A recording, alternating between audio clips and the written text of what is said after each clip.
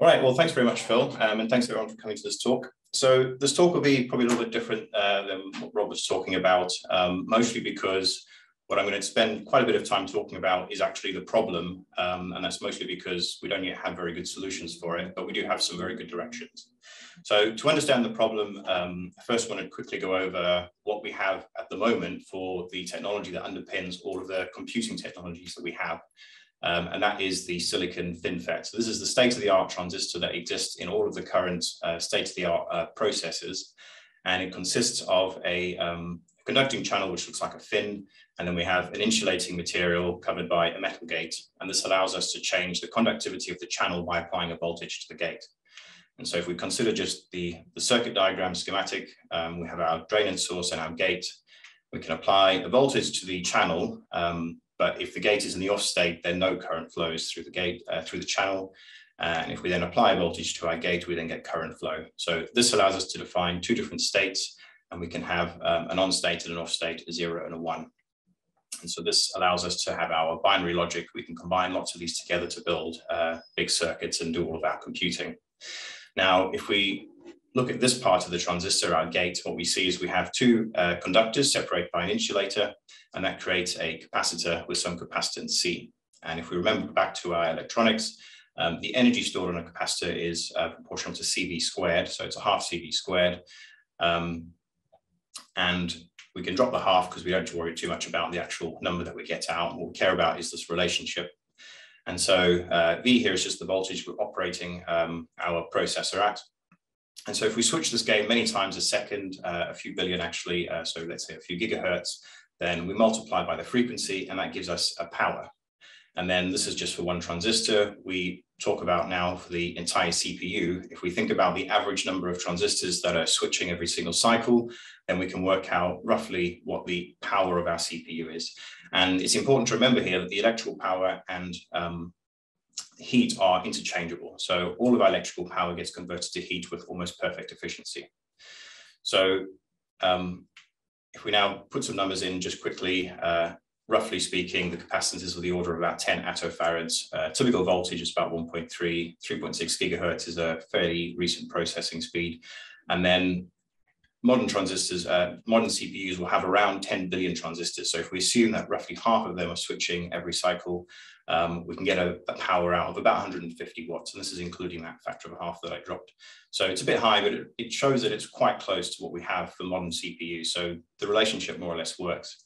And the reason I want to keep this one equation here is because it explains how all of these contribute to the power and to the heat that gets generated by our computing technology. So if we look at how this is scaled over the years, most of you probably have heard of Moore's law, which dictates how the number of transistors scales exponentially over time in an integrated circuit. And so what I did was I picked a selection of 23 CPUs over the last 40 years, starting in 1982, the year that I was born. And by just collecting the data, I've produced a few graphs that kind of show why we actually are approaching kind of a limit and why we have to look at new technologies for computing. So at first glance, it looks like there isn't really a problem because in red, we see the number of transistors over time, and we see that it follows an exponential rate as expected. And for the last decade or so, you've probably heard about how Moore's law is slowing down or it's coming to an end. But so far, the data doesn't seem to show that. And there are many graphs that show this. What we also see is that the size of the transistors has also been decreasing exponentially. So at first glance, it looks like there isn't really a problem. To really understand it, we have to look at some other data. And what this shows for the same CPUs is the operating voltage. So we're looking at the right-hand axis. And back in the 80s, they were operating at 5 volts. We saw a dramatic improvement in the 90s, and then it more or less saturated about 20 years ago. And one of the key points here is that the voltage we operate these transistors at does actually have a thermodynamic limit. So it doesn't set the actual voltage we use, but what it sets is how much voltage we need to increase the current to our on state. And so this thermodynamic limit was probably reached around about 20 years ago. And since then, we haven't actually been able to improve on that at all. So that more or less sets the voltage at the lowest possible value that we can have. And for me, this is the most important indication that for the last 20 years, we've been on borrowed time in terms of making our computing more efficient. And we can see this here where in The red data point here shows the power of CPUs over time, and that peaked, well, saturated more or less at the same point.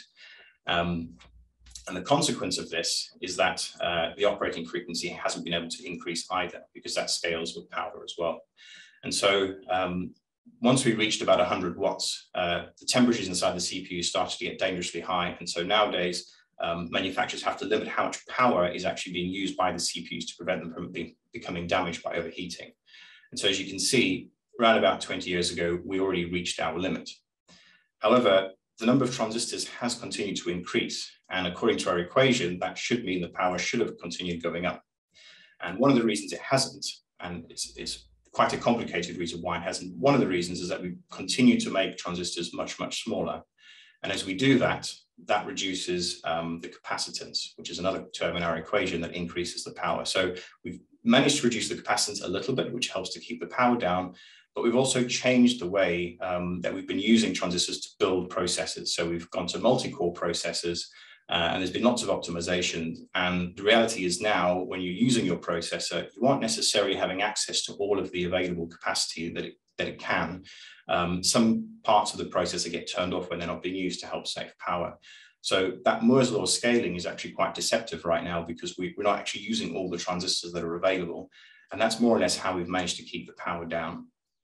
And so when we think about the scaling of making our transistors smaller, if we look at what we have at the moment, this is from 2018. This is Apple's A12 chip based on TSMC's 7 nanometer process. And if you look at the scale bar down here, this is 20 nanometers, which means that our FinFETs here have a channel width which is a few nanometers thick. That's tens of silicon atoms wide. And as we keep making this smaller, there is ultimately a fundamental limit, which is a single layer of silicon atoms. Now, I don't know whether we can reach that limit, at least maybe not in silicon. It has been tried in other materials. So these are two-dimensional materials. And it's a paper from a group from 2 years ago. They used molybdenum disulfide, tungsten disulfide, and single-walled carbon nanotubes to produce FinFET transistors to show that it works. They weren't particularly good. And this is also just at a fundamental research stage. This is not ready for any kind of commercialization. But even if it was, where do you go from here? They're already as small as thin as we can make them. And so how does the scaling improve to help us get the power down? And one of the reasons we want to get the power down is, for consumers, it doesn't really matter. Our, smartphones, laptops, tablets, they run on batteries. They're very, very efficient. They don't consume a lot of power. But often we're using them to connect to the internet. And when we do that, we have massive data centers all around the world with millions and millions of servers sending us, streaming music over Spotify, films through Netflix. Every time we do a Google search, check our email, go on TikTok, Instagram, Facebook, all of that is being done in data centers. So it doesn't seem like it's doing much for us. We use our smartphone, doesn't get very warm, doesn't seem to use a lot of power. That's because most of the power involved in that usage is actually somewhere else in a data center. And it's in these data centers where the power consumption is no longer sustainable. And so we need to think about how future computing can change to actually reduce that. And at the moment, we can see that we can't make them any smaller, and we're already thermodynamically limited in terms of the voltage. So one potential option is actually cryogenics. The figure on the left here shows this fundamental limit. So this is the Boltzmann limit for something called the sub-threshold swing, which tells you how much voltage you need to increase the current. And first of all, we can see that current technology is already very close to that limit. So they can't get any lower, which is quite impressive that they've got there. But it does also show that it can scale with temperature until about 50 Kelvin. So on the one hand, this is good. It does scale with temperature the way that we expect. It does start to saturate. But as far as I know, as far as anyone knows, the saturation here is not a fundamental limit, but a technological one. And humans are very good at solving technological problems. So possibly in future, if we can solve that problem, we could scale this even further. And it's a gross oversimplification, but if reducing the temperature by a factor of 100, reduce the voltage by 100, that would reduce the power by a factor of 10 to the 4, which is a significant reduction, even if you take into account the energy cost of making things cold. So one option for future computing could be operating existing technology at low temperatures. However, we can also think about superconducting circuits, so using superconductors to make classical CPUs or processors. And then, of course, quantum computing. Now, I don't know that anyone knows exactly what quantum computing will be useful for, but it is being invested in quite heavily, and cryogenic electronics will be an essential component of that. And so it's worth looking at. So to look at other companies that are investing in this, so Rambus make memory chips for a wide range of consumer electronics and also for servers and data centers. And they're looking at cryogenic memory to reduce the power consumption of the vast amounts of memory used in data centers to make them more energy efficient. And then when we think about quantum computing, on the left here, you see a cryostat that would be used for cooling down some qubits. So the qubits would be at the bottom at the lowest temperature, close to absolute zero. But the electronics that control them would exist outside the cryostat. And that's what all of this wiring is for. So for every qubit you have, you need somewhere between 1 and 4 wires to control your qubit, depending on the technology. And so if you have 10 qubits, you need tens of wires, hundreds, you need hundreds of wires. And so there is a scaling problem for quantum computers. And the solution to that is to actually build the electronics we need to control them at low temperatures. And that means making some kind of low temperature electronics. At the moment, most companies are investing in existing silicon technology. So this is from Google's research. That's a CMOS chip, which has been used to control a single qubit. And so they're using this to develop the control electronics at low temperatures. Now, just a quick aside on wiring. A couple of weeks ago, I was at a conference for March meeting. And at the exhibition, there was a new company that came out of stealth mode, and they're selling a refrigerator for quantum computing. And what they're actually trying to sell here is not just a computer, but it's actually a wiring solution, which you see on the right. So their wiring solution here is hundreds or even thousands of high-density coax lines squeezed into a fridge. And I show this mostly as a demonstration of why this is not a good solution. It's thousands of wires, it takes up all the space, but it also doesn't scale. If you needed 1 million qubits, you'd need 1,000 of these fridges, so it doesn't really work. Microsoft are also looking at using cryogenic CMOS to control qubits. So is Intel. They have a slightly different qubit technology, but they're doing the same thing. They want to integrate their qubits into existing silicon, which they can then also build all the control electronics on. And that will then operate at the base temperature between 1 and 4 Kelvin. So moving away from quantum computing, we can also use superconducting circuits. So on the right-hand side is a superconducting processor. So this is made using superconducting devices, and it can operate in principle upwards of 100 gigahertz. So if you need high-speed computing, then this is one potential option as well. But because it's superconducting, it has much less power dissipation compared with existing silicon technology. So this allows you to do classical computations with superconductors. And IBM were actually involved in a lot of the developments of this work, probably going back decades now. And they're looking at combining both superconducting and classical silicon technology to control their qubits. And so the point of all of this is to say that for computing, cryogenic electronics is a future. It might not be the future, and it probably won't be visible to us at home, but it is something that might turn up in all of our data centers. So why am I talking about that? Well, at Lancaster, we do a lot of research in cryogenic electronics, not necessarily directly aimed at the topics I've just covered, but a lot of this work does link in quite well. So a few years ago, I was a postdoc and I worked on a project which was a collaboration between Lancaster Physics and Oxford Instruments. And the point of this was actually developing the platform that you would use if you had some kind of quantum technology that had cryogenic electronics and you wanted to deploy it in a commercial environment. So this was more about developing the platform that you would use for deploying this. We also, on the lines of commercialization, we have a project at the moment where we're trying to build a cryogenic voltage amplifier. So this is analog electronics, which still is needed for things like building quantum computers or even any other kind of cryogenic electronics. So a voltage amplifier is something we would use for our scientific measurements. And there is a commercial need for these because there aren't many that are out there. And so we're trying to develop one of these, and this is supported partly with some funding from the Faculty of Science and Technology, who've, out of their impact funding, have helped us with this. But also when we actually develop this, we're also trying to understand the fundamental behavior of it at cryogenic temperatures. So in the bottom here, this is what you expect at room temperature. This is from the data sheet.